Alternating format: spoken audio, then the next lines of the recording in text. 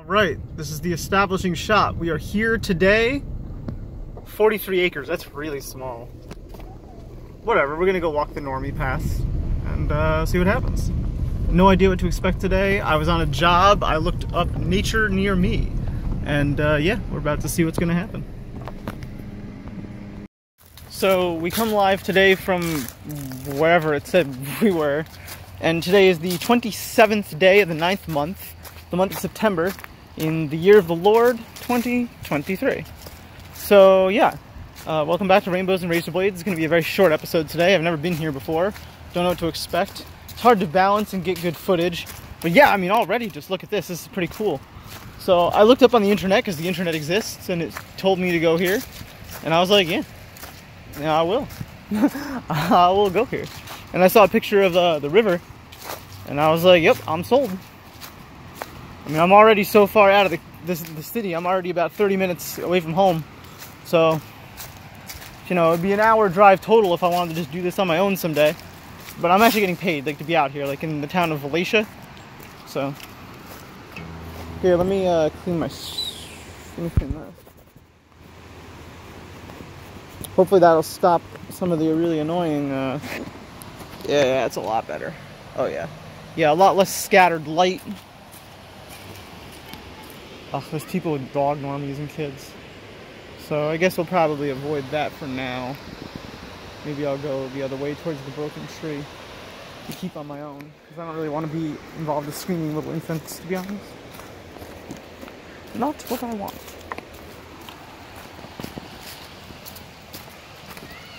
I'm just gonna go this way. Give them their space, and hopefully they'll give me mine. Bunch of nice little asters here. Some Japanese barberry. Smells like mushrooms here. Not a surprise. Wow. Look at this. Looks like some old fencing barbed wire. Some blue stem. I think that's blue stem. Goldenrod. Yeah. Nice little place here. I really like the rapids. Good, all these little fucking kids are leaving, so once they're out of here I can go claim their spot, because it was definitely the preferred spot. So this is where all the kids were, like they were all just like right here. And obviously they left, so I claimed the spot, and this is the smoke spot. So we're definitely going to be smoking a bowl. Wow, imagine like living there. Crazy, man. Glad to be done with work for the day. I mean, it wasn't much work, but most of the work and most of my fatigue and stress from today is just from cooking. You know, I fucked up because I didn't have the proper ingredients. I was missing the broth. So it didn't come out great. It came out very bland because I couldn't cook it in broth. I had to cook it in like vinegar and soy sauce. So it's like salty, but like the thing is, it's like salt dissipates and kind of like goes in with the carrots. I don't know. Goes in with the mushrooms and kind of absorbs. So it just comes out kind of bland. Anyways, I'm sure this is a really enthralling, interesting episode today. We'll be right back when there's something to film, I guess.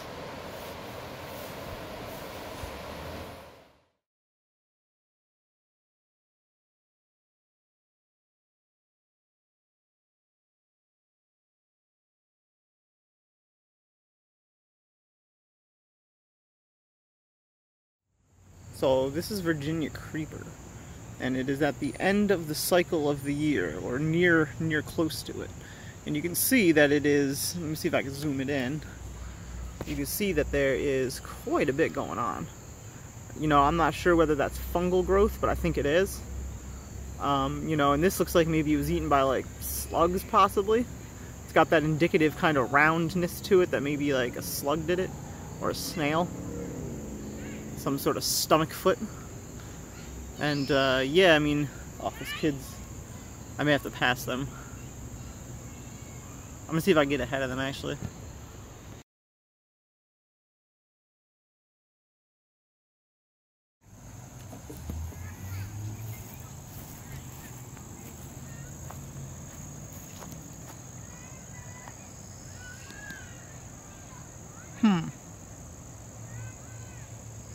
So, yeah, just the year itself. Sorry, I have an apple in my mouth.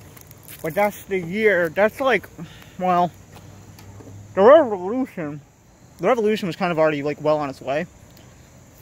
This may be Heath Aster, but there's so many Asters. I couldn't tell you. I'm just guessing kind of based on the shape. I wouldn't try to actually like make the ID on it. I have not been studying asters that long. It is in fact the month of Asteraceae. Or maybe Asteraceae. I'm still looking for confirmation on that. Kind of like Jacobin versus Jacobian. Like there's like it's not a debate. It's just some people are saying it wrong, and the people who are saying it wrong don't realize they're saying it wrong, so they're not debating with the people that are like, bruh, you're saying it wrong. You know what I mean? Otherwise they'd just be saying it right. And I don't know which side is which. I just know there's two sides to things. I'm a fence-sitting, word-saying motherfucker. Look at them all. They're vibing, dude. I had no idea. So I had no idea how old she was when I approached her. My assumption, because she was in the bar, was that she was at least 18, right? It ended up being that you know, she was 21. And I was like, that's kind of young. So I was like, you need some help with that problem? She's like, what problem? I'm like, well, the one where you're about to finish your drink and don't have a new one or anyone to hold your arm. And she looks at me and like she compounded it in her head and she weighed the options and realized like I was flirting with her because it's pretty direct. She's like, yeah. And I'm like, you know, maybe on later in the night, if you enjoy this drink, we can solve your other problem. She's like, what other problem? And I was like, I'll tell you after you finish half the drink. So, you know, we make small chit chat, and she stops paying attention to the fact that I even said that. Then she gets down, I was like, so you want to know a secret? She's like, yeah, because, you know, girls love secrets. Well, why would you say no to that? And I was like, you pinky promise not to tell? She's like, yeah. I was like, I see right through you. She's like, what? I was like, I see right through you. She's like, what do you mean? She's like looking at my eyes right now. She's like, what do you mean? We're like staring at each other, like electricity between us. I was like, remember earlier when I said I could help you with your problem? And I like look down, like check her out, like up and down, up and down. And she like probably caught that. Because she wasn't that drunk. She'd only had like 1 or 2 drinks. You know, and I wasn't playing alcohol against her as a game. I was just being nice. And so she's like, yeah. Now I was like, well, you've got everything just so laced up, don't you? She's like, what do you mean laced up? And I was like, well, your boots, your corset. I assume, you know, the entire mechanism of your capitalism and the support they're under, unless it's a daddy. And she's like, what? I was like, heard me? She's like, no, I pay my own bills. And I was like, yeah. I was like, well, then that still leaves the problem. She's like, what? Come on, what's my problem? She's like, you think, like, I forget what she said, but it was like some like insecure nonsense that I was like, okay, noted for later. She's like, it was like something like, it was like you think I like talk to people when I'm like something, I don't know what she said, it was weird. I don't even want to talk about it because it was just a distraction. And the story's about me, not her trauma. And she's like, what's my problem? And I'm like, you haven't figured out how to get over the fact that you get horny. And she's like, what? And then she wasn't like really offended, she was like kind of like intrigued that I said it. Because like I was right. And she's like, what? And I was like, I'll bet it's religious trauma that did it to you, as straight-laced as you are. She's like, I don't know what you're talking about. And I was like, that's because you're not used to processing more than superficially. Why don't you take a moment to think about what I said and realize that when I abuse people, I'm getting off on being correct and the power thereof.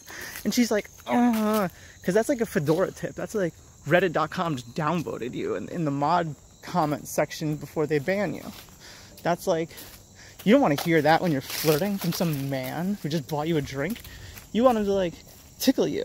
But over here I am playing sexual frustration games with their ego. And she's like, I don't know what to deal with that. And I was like, so you dress all dominant, right? You think you look tough in that corset? She's like, yeah. I was like, you switch? She's like, of course. And I was like, no, I mean like, you switch? She's like, what? And I was like, well, you seem like you like at the bottom, the way you lace up. You took my drink. You said you pay your own bills without daddy. But I paid for your drink. And now at this point, like, she's like mad at me. Like, and like, that's the game. Like, I'm negging and antagonizing her. I'm doing what every PUA has taught me, from Andrew Tate to whoever, you know, just the archetype, right? I'm like, All right, now that we've reached step 2, it's time to check my autistic flowchart. Ah, yes, where are we? Oh, escalate Kino. And I'm like, so I brush her, like her elbow with like my 2 fingers, and I like look in her eye. I'm like, in a moment, when I'm done drawing on this wall, do you want to come dance with me? She's like, she like really thinks about it. She's like, And I was like, if you're uncomfortable, you can dance 3 feet away from me. I tend to stomp. And she's like, okay, yeah. Because, like, the apprehension there is, like, it's a direct sexual invite to touch someone's body. You have to think that part over. Like, up until that point, you basically, like, you can weigh up how you liked it. You can't just say yes.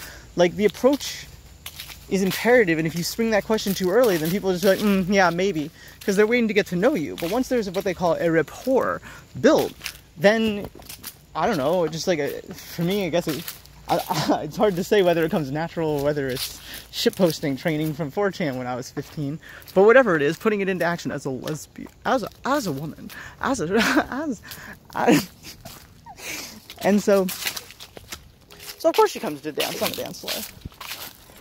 She slides her hands actually around me without me even asking. Like, once she had said yes, it wasn't really a matter of like escalating Kino. It was just like, yes, you have full permission to do whatever the fuck you filthy want to my body. But you can't verbalize that yet. That'd be like self-degrading to throw yourself that hard at an unknown. She's trying to save decorum. She's trying to save class, save face, whatever it is. The ability to restrict that access, this is a crazy place. The ability to restrict that access is where the power comes from. It's the wearing of the panties. It's the chastity belt. Maybe even the father to chase you off there above if it gets too deep and intimate, you know? At least you'd hope. That's why there's all these men on the internet like, fatherless behavior. Like, okay, dude. You leaving that comment seems like fatherless behavior. Like, shut up. So, while this, like, vulnerable goth, submissive, hot, dominant looking from the outside, like, if you're like a cis normie guy, a girl like this is gonna intimidate the shit out of you. You can be like, oh shit, like, or if you're like a self-composed, put together, like cop archetype, then you're gonna just pity them and be like, okay, you kids go have your fun. I got adult things to do. But me, I don't know, what am I doing? I'm putting 21-year-olds. They're swept off their feet by this. This is why they show up. They're hoping for this experience, and I'm like, oh, fine, I'll oblige. But I'm not happy about it. It's just the role you're supposed to play, because that's the game. Like, people want to play the stupid game, and like, it's the wrong game to be playing. When I met my like now long-term partner, I was up in their ear like, hey, and they're like, hi, and I was like, has anyone ever told you that you're intense? And they're like, yeah. And I'm like, how about ethereal? They're like, no. And I'm like, listen closely because I am the universe. They're like, okay. And I'm like, and you are also the universe? And they're like, ooh. And then I went on and on and on about energy and like this state of like equilibrium and a flow exchange of energy, and like I explained it in like I was just tripping balls. Like, yeah, it was funny. But that's not how it is when it's just like superficial. Because here's the thing. Alright, here's what it is. I gotta look around and see if anyone's listening in. This is secret information. Sluts want to be sluts. They want a safe opportunity to be allowed to prove themselves worthy of being called a slut. Like, that's an archetype. Like, that's like a sex drive that is so core and so innate to some people. It's almost as biologically core as the decision to be attracted, quote-unquote decision, to be attracted to men or women. And only those 2 options. There's no, that's it. You only get those 2 options and nothing else at all. Ever. At least if your government's doing it right? I've been listening to Foucault talk about, like, the origins of sex power. And I'm reading, it's called, like, The History of Sexuality, maybe. It's pretty comprehensive, but it's way above my head. And it's probably literally written to be pretentious. I can't really tell. I don't really understand who Foucault was. But my understanding is that maybe he was French. Michel Foucault. Like, but, like, I've been reading it, and, like, it's way above my belt, man.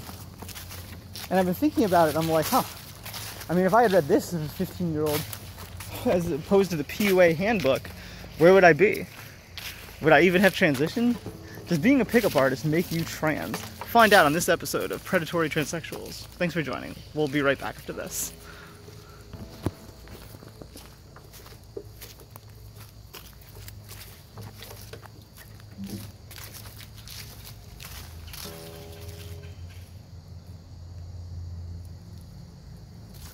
Oh, fuck. Holy fuck, dude. Bruh. It's funny that they all got triggered there. Damn, I didn't even see that fourth one either. This is ridiculous. Oh, there's one. There's one. I'm gonna flip the camera around. Oh. That's great. Fucking thing went right out of my hands. Still see bruh. Where is it? Can you even see it? He's right there. There he is. Damn, look how well adapted he is. He's like using the actual... Wait, is he that color? I don't think he's that color. I think he's actually got the stuff on him like camouflage. That he like came up and is just on him as like part of his body. He's like, yes, there is not really a big differentiating factor between my amphibian skin and this algae. Yes, we swapped nutrients and ionic bonds, and probably not actually, but it's cute to think about. Dagobah, we are on. Oh shit, there's so many leaves.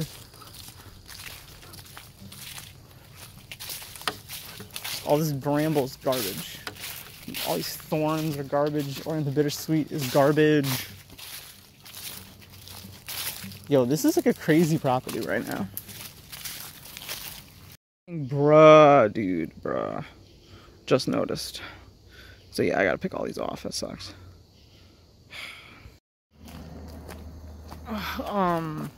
That took like way longer than it should have. It actually gave me an immediate appreciation for just like how evolution works, because like I said, I'm wearing more or less like the target demographic for the seed.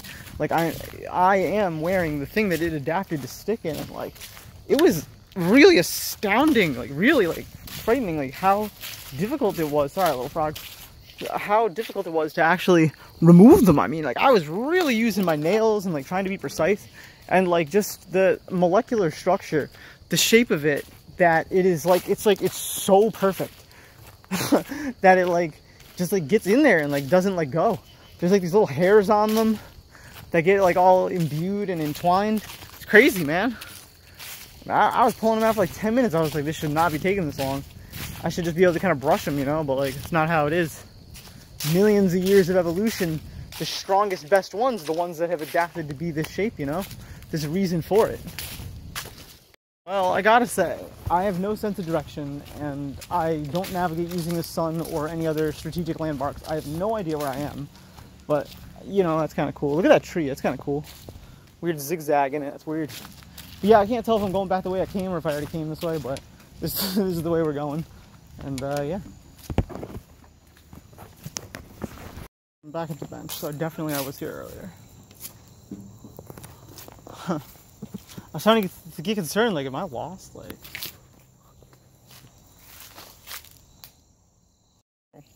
I've been working away at this, trying to save this little sumac tree from the bittersweet, and it's a pain in the butt. Oh, you know what? It didn't cross back this time.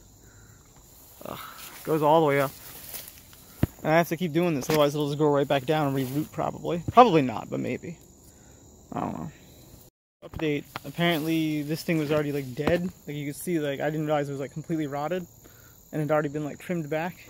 So I accidentally killed it, so whatever. But at least the Oriental bittersweet can't spawn there. Kind of a shame. Like it was already dead realistically. Like it was so damaged on the bottom just from the wrapping. That's not what killed that. Humans did that with some clipper devices. Do I even want to bother to save this one? They're just going to clip it, so. I'm looking at this person's backyard, but if you look over there, it's like the whole thing's kind of collapsed. Like right there. Oh goodness. Oh no.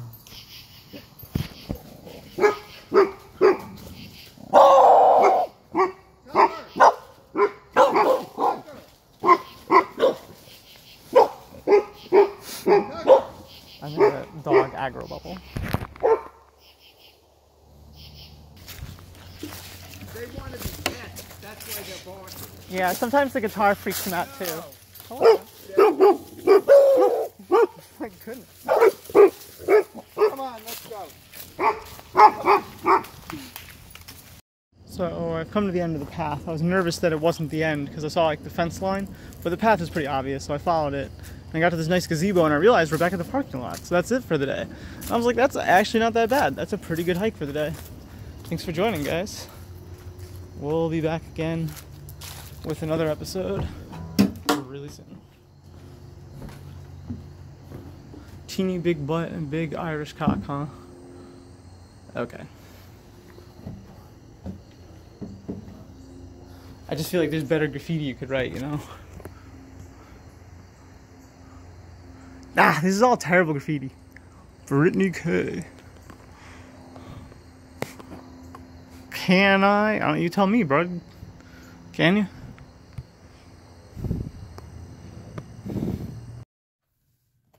This is Steve.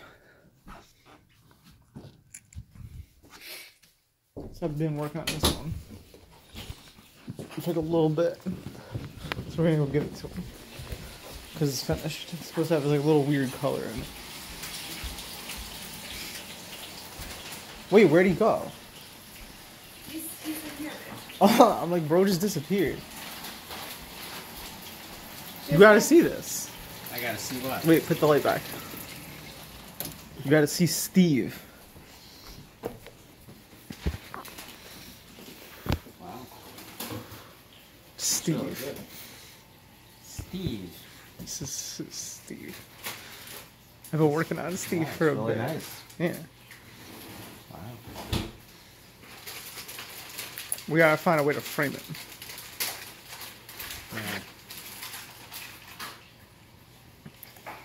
Yeah. Yeah. Is it done? Well, if you want it to be. I was gonna leave it as is.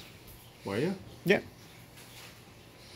Just a little bit of color instead of a lot of color? Do you want all the color? I can keep coloring it for a while. Keep coloring it. Yeah. It's beautiful though.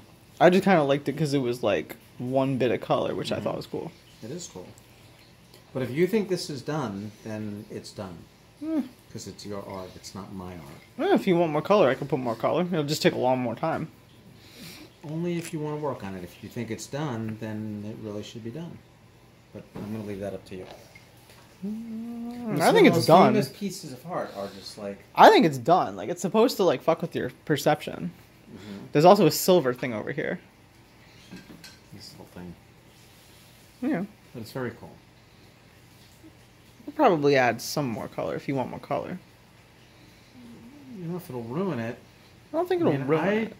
I'm not the artist, so the art is the artist's. I could probably do a gradient this way of green and blue. Wouldn't really ruin it. I'll let you think on it. If you think it's done, like, I would totally frame this the way it is. Yeah, maybe done. I don't know. What you could...